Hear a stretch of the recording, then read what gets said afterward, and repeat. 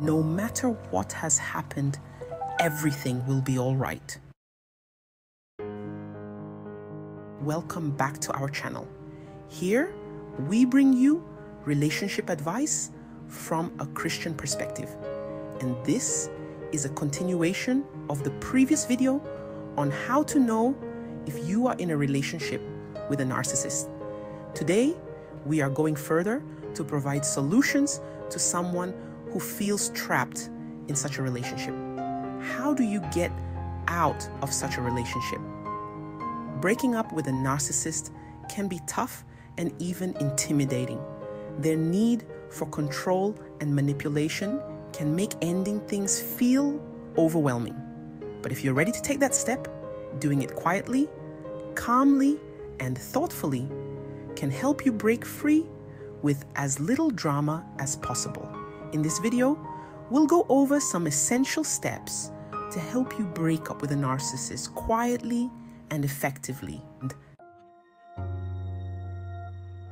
Before you end things, it's crucial to understand what makes breaking up with a narcissist different from a regular breakup. Narcissists often react poorly to rejection and may try to manipulate you into staying or punish you emotionally for leaving. Knowing this upfront can help you prepare mentally for a more strategic approach. Remember, the goal is to stay calm and detached. For I know the thoughts that I think toward you, said the Lord, thoughts of peace and not of evil, to give you an expected end. Jeremiah 29, verse 11. Commit your situation to God.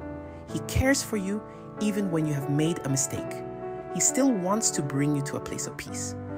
This topic is for both those who are single and married. First things first, make a plan. Think about where you'll go, what you'll say, and how you'll manage any shared responsibilities, such as housing or finances. If you think the narcissist might react aggressively, consider breaking up in a public space or have a friend nearby. Your safety and well-being come first. Narcissists are skilled at twisting words and pulling you into lengthy discussions. So keep your message short and direct. For example, you could say, "This relationship isn't right for me anymore. I've made up my mind and I think it's best for us to go our separate ways." Don't explain, argue, or get drawn into a debate. The simpler, the better. Narcissists often see emotional vulnerability as an opportunity to manipulate. Stick to a neutral, unemotional tone. Avoid statements like, "I feel" or "I hope you understand," and keep the focus on what you need to move forward. Saying, "This is what I need," sets a boundary and leaves little room for argument. Narcissists don't like to lose control, so they may try to contact you repeatedly after the breakup. Consider a clean break, such as no contact or minimal contact if you share children or other responsibilities. Block their phone number or social media profiles if necessary. Each boundary you set is a step toward your independence and healing. Be prepared for the narcissist to react with anger, charm, or guilt tripping. They may promise to change or even try to convince you it's your fault. These tactics are designed to manipulate your emotions and pull you back in. Stay firm, remember why you're leaving, and don't engage.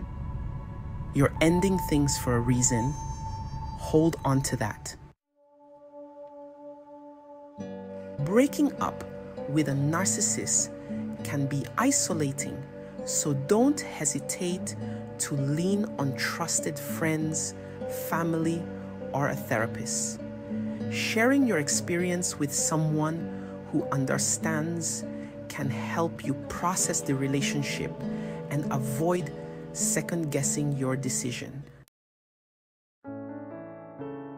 Breaking free from a narcissistic relationship isn't easy, but it's an important step toward a healthier, happier future. Take things one step at a time, stay calm, and don't let them pull you back in. You deserve a relationship that respects your boundaries and makes you feel safe. Thanks for watching. And remember, you're not alone on this journey. To close off, if you have enjoyed this video, please kindly subscribe to our channel by hitting the subscribe button below. There is more to add, but in summary, here we are, just offering an informative video that encourages and supports you, our viewers, while emphasizing the importance of boundaries, safety, and emotional well-being. Feel free to share your thoughts, views, and suggestions in the comments. Thank you for watching, and see you next time.